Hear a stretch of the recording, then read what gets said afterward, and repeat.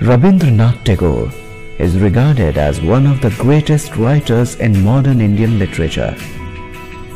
He won the Nobel Prize for Literature in 1913. Tagore was awarded the knighthood in 1915, but he surrendered it in 1919 as protest against the massacre of Amritsar, where British troops killed some 400 Indian demonstrators. Tagore was born in Calcutta in a wealthy and prominent Brahmin family. His father was Maharishi Rabindra Nath Tagore, a religious reformer and scholar. His mother, Devi, died when he was very young. Tagore's grandfather had established a huge financial empire for himself and financed public projects such as Calcutta Medical College. The Tagores were pioneers of Bengal Renaissance and tried to combine traditional Indian culture with the Western ideas. The youngest child in the family, Tagore started to compose poems at the age of 8. He received his early education first from tutors and then at a variety of schools.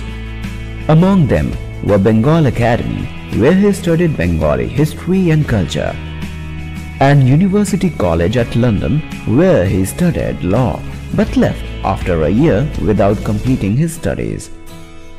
His first book, a collection of poems, appeared when he was 17. It was published by Tagore's friend who wanted to surprise him. In 1901, Tagore founded a school outside Calcutta named Vishwa Bharati, which was dedicated to emerging Western and Indian philosophy and education. It became a university in 1921. He produced poems, novels and stories.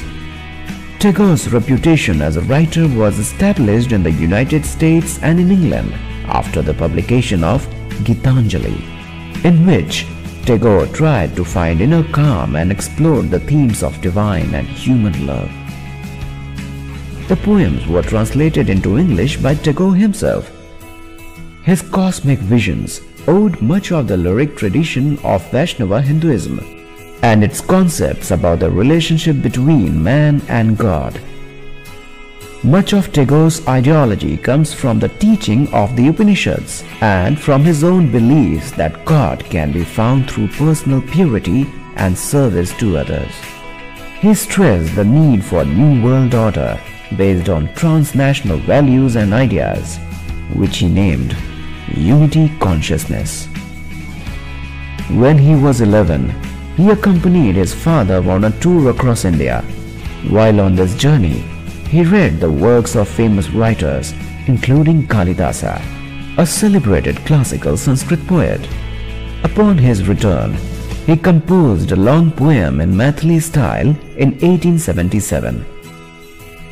In 1878, he moved to England to study law. He attended the University College London for some time, following which he started studying the works of Shakespeare. He returned to Bengal in 1880 without a degree, with the aspiration of fusing the elements of Bengali and European traditions in his literary works. In 1890, while on a visit to his ancestral estate, his collection of poems, Manasi, was released. The period between 1891 and 1895 proved to be fruitful, during which he authored a massive 3-volume collection of short stories named Galpaguchha. In 1901, he moved to Shantiniketan, where he composed Naivedya, which published in 1901, and Khaya, which published in 1906. By then, several of his works were published and he had gained immensely popularity among Bengali readers. His popularity in English-speaking nations grew manifold after the publication of Gitanjali, and later in 1913 he was awarded the Nobel Prize in Literature. From May 1916 to April 1917, He stayed in Japan and the US, where he delivered lectures on nationalism and on personality.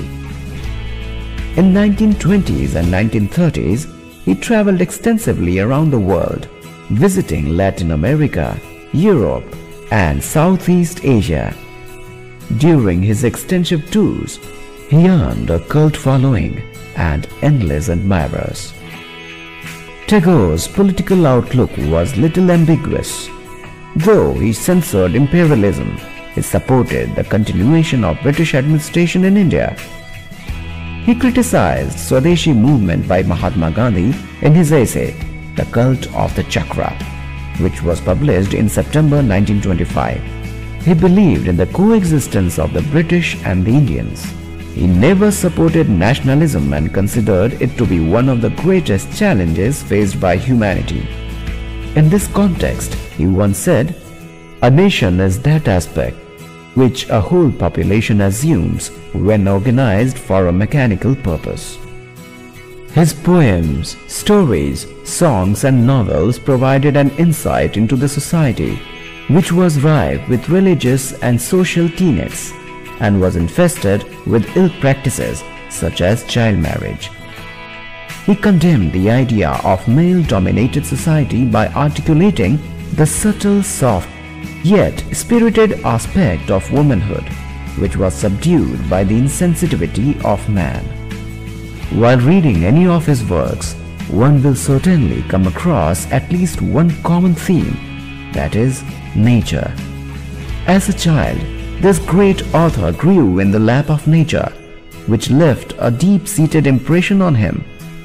No matter how much he was enchanted by nature, he never distanced himself from the harsh realities of life. He observed life and society around him, weighed down by rigid customs and norms and plagued by the orthodoxy. A proficient songwriter, Tagore composed 2,230 songs, which are often referred to as Rabindra Sangeet.